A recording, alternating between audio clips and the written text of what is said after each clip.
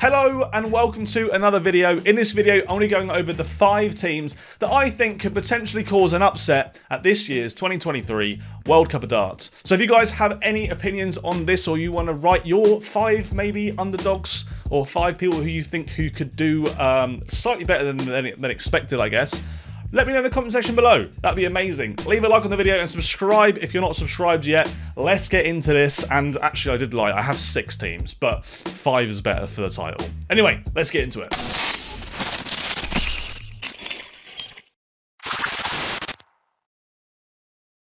So, we have the obviouses. We have the teams that are going to do well because they got great players, and it's kind of obvious. So let's just go through those quickly. We have Australia, which is Damon Heta and Simon Whitlock. It doesn't matter what Simon Whitlock's form's looking like.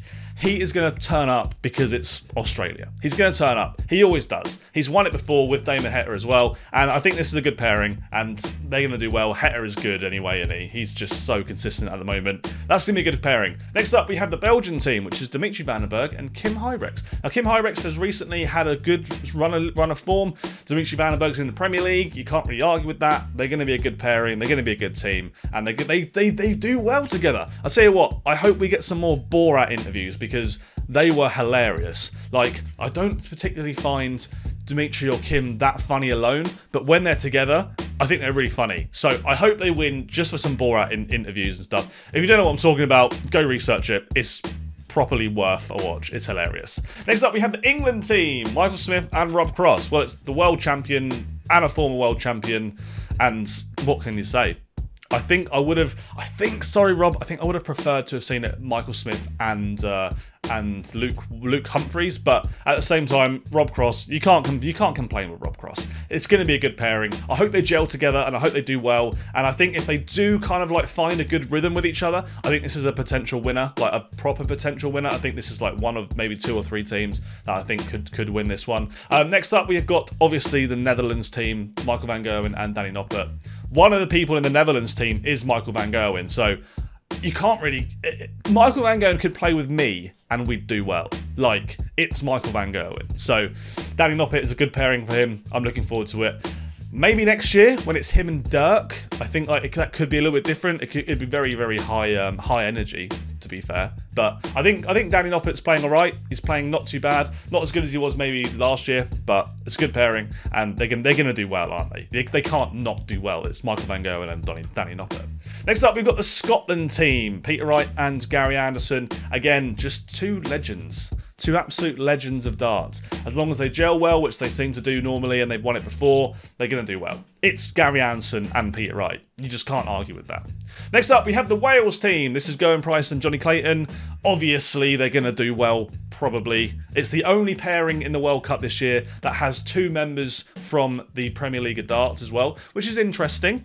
No other teams have 2 Premier League players from this year. It's only the Wales team, because like there was no Rob Cross at the Premier League, no Kim Huybrechts at the Premier League, no Danny Noppert at the Premier League, so it's only them. It's going to be interesting. I'm looking forward to it. But yeah, Wales team, probably clear favourites, but yeah, they're going to do well, aren't they? And the last team is going to be the Germany team. I think a lot of people will probably put these in the mid-tier, maybe, but I think what benefits the Germany team is that they both seem to perform well, both being Gabriel Clemens and Martin Schindler. They both seem to perform well in front of a home crowd, and guess where the World Cup of Darts is? It's in Germany, so I'm backing them to do well. Potential winner, we'll see. But let's get on to my 5, well, actually 6 teams that I think could potentially do some bits or cause some upsets, or at least play beyond their expected abilities at this year's World Cup. And let's start it off with Team Canada, Matt Campbell and Jeff Smith.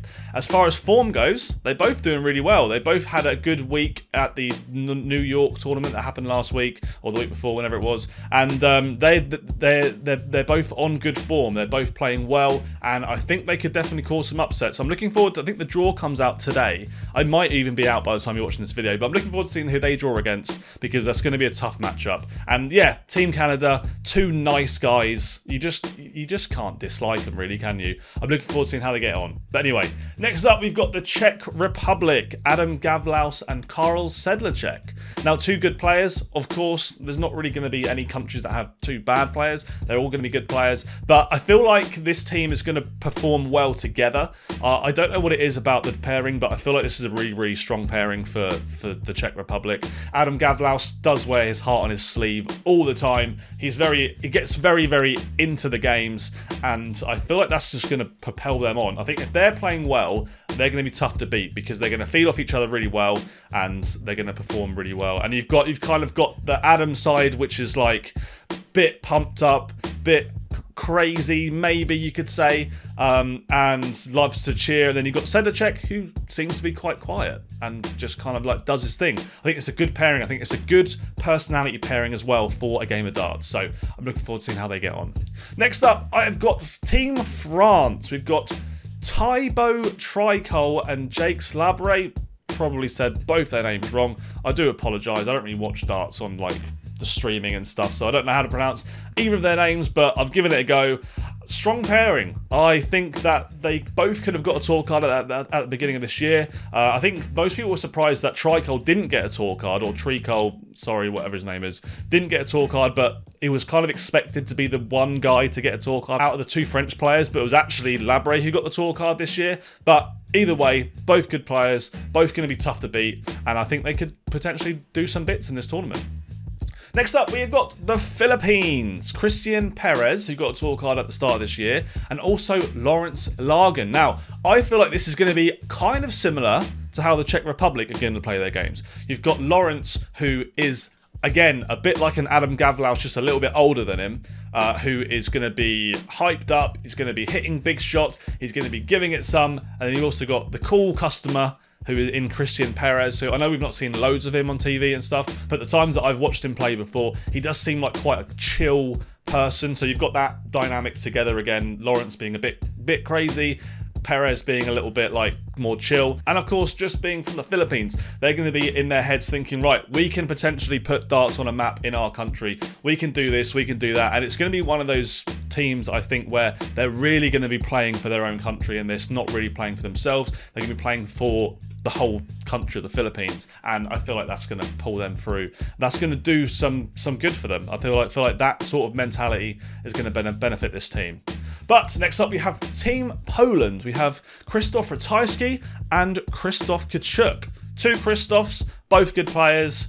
I feel like Ratajski has come into a sort of a spell of form recently where he's kind of got out of, he went for a little bit of a dull patch where he wasn't really doing loads, but at the moment I feel like he's playing all right. I feel like he's doing some good bits, and I'm looking forward to seeing how these two get on, because you've got Ratajski, who's going to sort of set the pace of the game. Again, he is quite animated when he gets a good outshot and stuff, but he also stays calm when he needs to stay calm, and I feel like Ratajski is going to be a really good pairs partner to have. And then Kachuk is also he's a good player. You can't deny he's not a good player. I feel like this is going to be one of those teams that could potentially just like go and do a semi-final or something.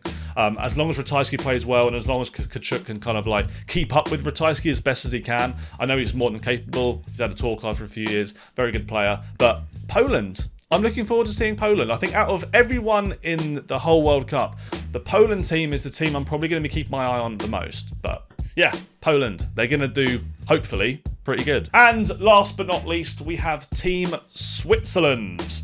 Now, this comprises of Stefan Belmont and Marcel Walpen. Sorry if I said your name wrong, Marcel. This team, I think, is this kind of like my 6th out of the 5 that I want to mention, but I do think that people should keep their eye on this team. Stefan Belmont plays Challenge Tour, good player, and Marcel Walpen, when I went to Switzerland and played over there, I managed to watch him a few times and chalk a few of his games. Very solid player. Very solid player. I'm looking forward to seeing how they get on. But guys, let me know your thoughts in the comment section below. Who do you think is going to be the best outsider out of like the top 5 or 6 who's going to perform the best? Now, there are obviously a load of teams like the Irish teams that I kind of haven't mentioned here, but let me know your thoughts in the comment section below. I look forward to hearing, and I will see you guys in the next video. Goodbye.